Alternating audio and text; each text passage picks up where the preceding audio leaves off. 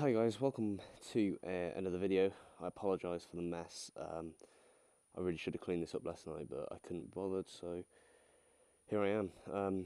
Here's the engine, the 140. I've been building this today. The bearings in that arrived yesterday, so cracked on with it today. Got the bottom end built. Just coming onto the top end now, and I thought I'd do a video, just showing you guys my progress.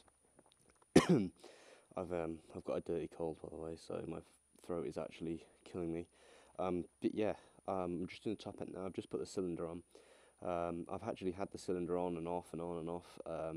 You know, I've been doing the cylinder for about an hour now, and there's a reason why it's worth taking your time when putting the cylinder on.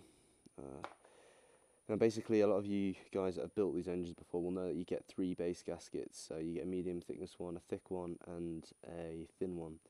The sizes of these, the thinnest is 0.3mm, the medium is 0.5mm, and the thickest is 0.8mm. Now, the reason why there is 3 different gaskets and 3 different thicknesses is because altering the thickness of this raises the cylinder up and down, and you can get different squish values. Now, the squish is basically the clearance between the top of the piston, the crown, and this band here. And it's quite important actually to get this right, because even though the engine will run with whatever squish, you know, you can put the thickest gasket on and end up with a squish of nearly 2mm, and it'll still run, but you will be losing quite a lot of power because your compression ratio will be well down. So obviously this is a highly tuned engine, so I want my squish to be at its optimum clearance, so that I'm not losing out on any compression ratio, but I also don't want it to be too low that I'm endangering myself to get detonation, which is what happens when your compression ratio is too high. I would go into detonation and all that crap, but to be honest, I'm just going to show you guys how to measure your squish. Now, you do need a set of vernier calipers. Unfortunately, I left mine in the door panel of my MX-5, which is not in Northampton at the moment, so I will have to wait until tomorrow to measure my squish. But what you do need as well is some solder.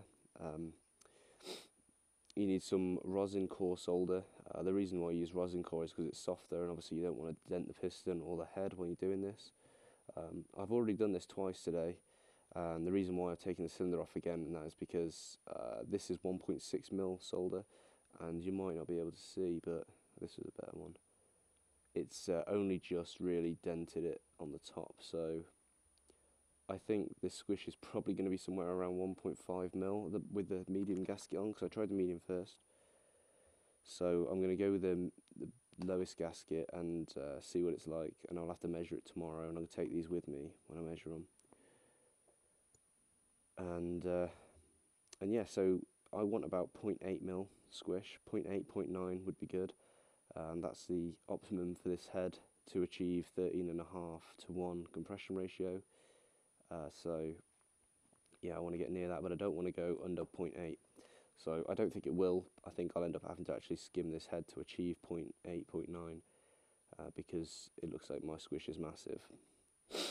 And the squish is affected, like when you rebuild the engine, obviously you've got a different conrod, different piston, everything's different, so it's just all the manufacturer's tolerances stack up, and you can get a massive reading differently, different readings. So anyway, the way that I do it is I use a bit of solder. I cut myself a piece of length.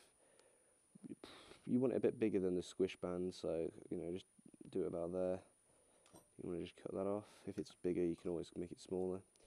And then put one end on the squish band, and you just want to fold it into the combustion chamber like that, and the other end on there, so you get this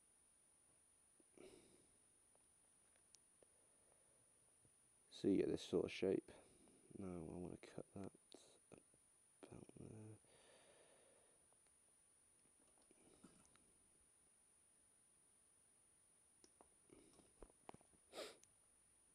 So yeah, when the piston comes up, it's going to crush these 2 little tags at the side, and then you can put your calipers on there and measure the clearance.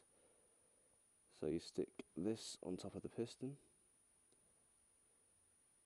just crush it up there. Don't worry about it, it's not going to scratch it or anything, it's really soft. So you want to stick that across there, like so. Then you want to put your head on.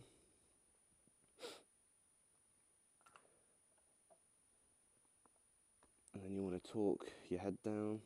So you want to do it quite tight. If you torque afterwards, you want to so last thing is torque down as well.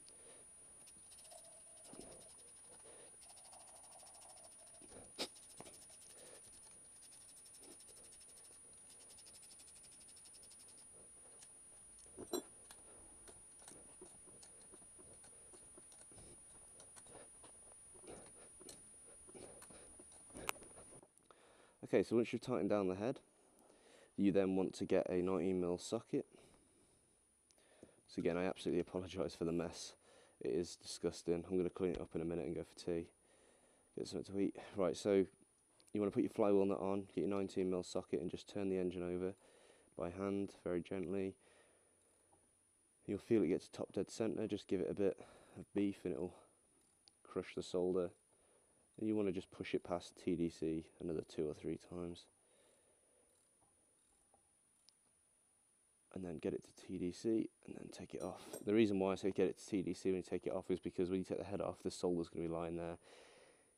It's possible that you could, while trying to get the solder out, you could drop it down one of the ports and end up in your crankcase, and then you've got to take the cylinder off again. So if you put it top dead centre, it can't fall in any ports. So now you've got to remove the head again.